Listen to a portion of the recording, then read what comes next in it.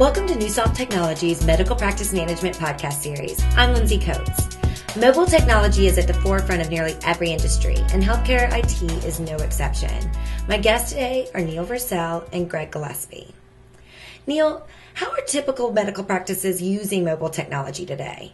It's the one piece of technology that doctors haven't been really forced to use. Instead, they're the ones that are discovering that the technology works well for them, and they're not being forced to do it by someone from above like they are, say, with electronic health records.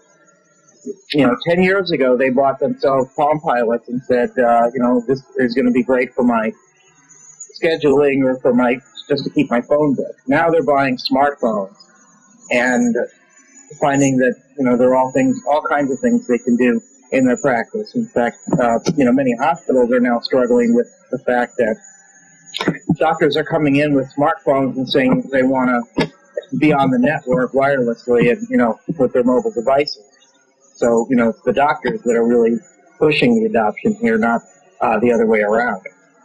Neil brings up a very interesting point about the fact that, physicians haven't been forced to adopt this technology. When you're talking about the typical medical practices, what we're seeing is that what they're using it for is a lot of productivity applications, that just sorting out their calendar, keeping in touch with their office. The medical slant to those applications are they have some e-prescribing. They're doing a lot of prescription refills. And what's interesting about this market, and as Neil alluded to, is that there's a real gap between physicians that are using it for kind of mundane tasks, and then you have physicians that are doing amazing things with it, use them for very clinical purposes.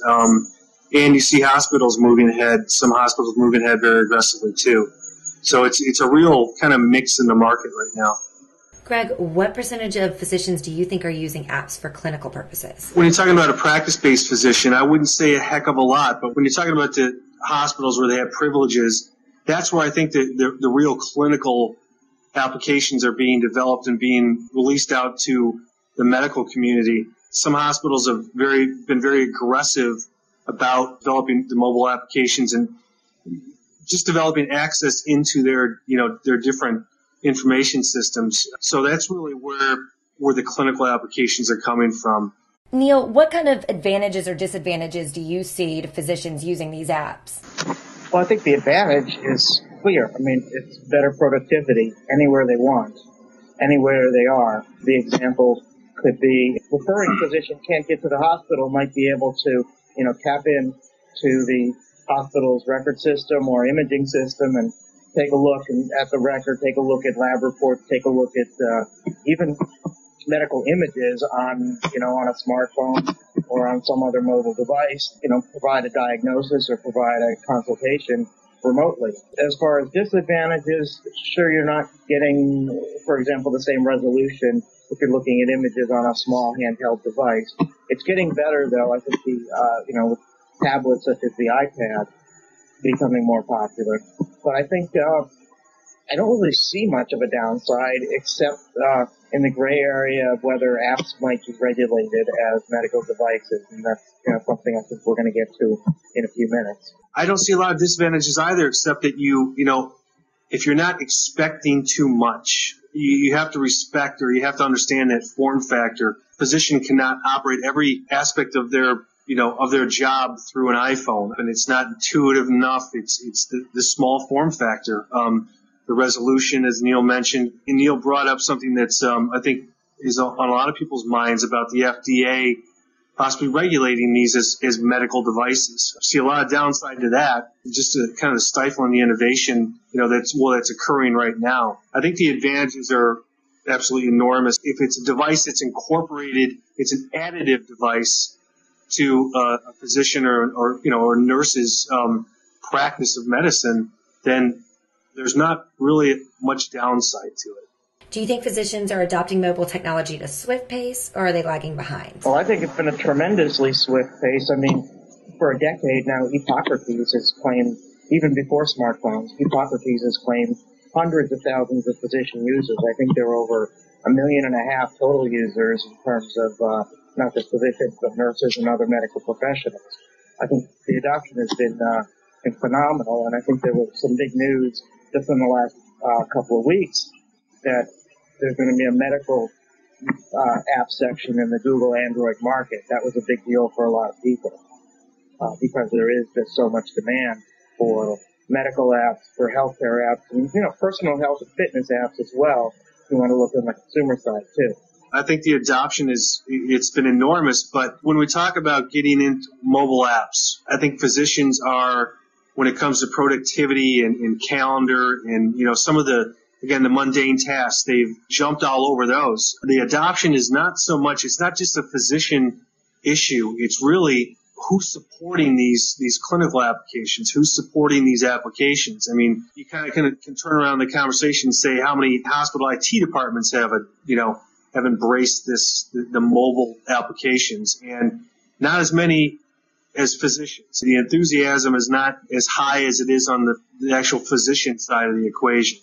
However, I think I'd like to jump in here and say that there are several medical schools out there that have issued smartphones, or starting this year, I believe, with Stanford and I think Johns Hopkins, issuing iPads to every medical resident and many other medical students as well. So it's become part of the practice at those large academic medical centers.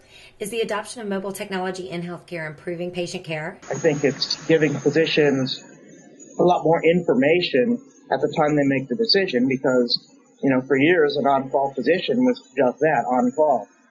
The doctor would pick up the phone and have to, try to make a decision essentially with no information.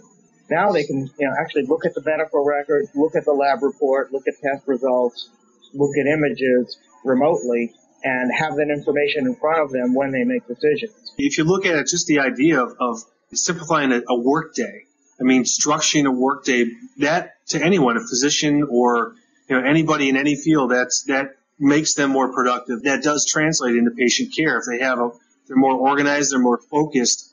Especially the ones that are linked to electronic health records. They're actually connected to the environment that those physicians are working in. And some of them are so cleverly designed, or they're designed to give them the information, just the information they need. That's the beauty of a mobile device. It can deliver that discrete data that is the actionable data that makes the difference, that lets them diagnose, it lets them take an action in terms of patient care. So. And also reference materials are right there at hand as well, that are regularly updated, whereas you've got a big bulky reference book. Well, it's out of date as soon as it's printed. New medical knowledge, new studies, for example, are right there in the palm of your hand. What do you see as the future of mobile healthcare? Well, I think the devices are only going to get more powerful. There are a variety of form factors now being tried, somewhere in between the Palm Pilot of 10 years ago and the iPad of today. There's, for example, the smaller tablets, like, say, the Samsung Galaxy Tab, that is about half the size of an iPad, and actually I've seen it fit in a lab coat pocket. There are just more choices out there for physicians. One phrase that I've heard thrown around in the last couple of years is unified communication. Instead of having to carry multiple devices, like, say, a cell phone, a couple of pagers, it's all going to be coming into one device. Right now, we're at a point where the mobile technology, as I mentioned before, it's an additive technology. It's something that, we're working on a desktop, they're working on a stationary laptop, and this is something they're using in a different environment, in a transition environment, for example. I think the iPad is the first example of that new form factor. We've had tablets around for a long time, but a tablet is, the last generation, is very clunky. It's not very user-friendly. What's going to happen is that, when we talk about a full screen, well, we're putting full screen in today's perception of a full screen would be a full screen laptop with, a large desktop screen.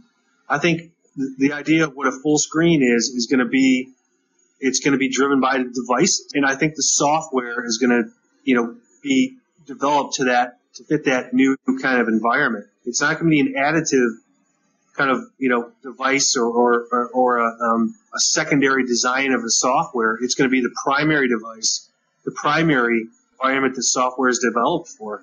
So I think it's we're just right at the beginning right now. There's a whole world of mobile healthcare that we haven't even gotten into, and that's on the patient side. Right.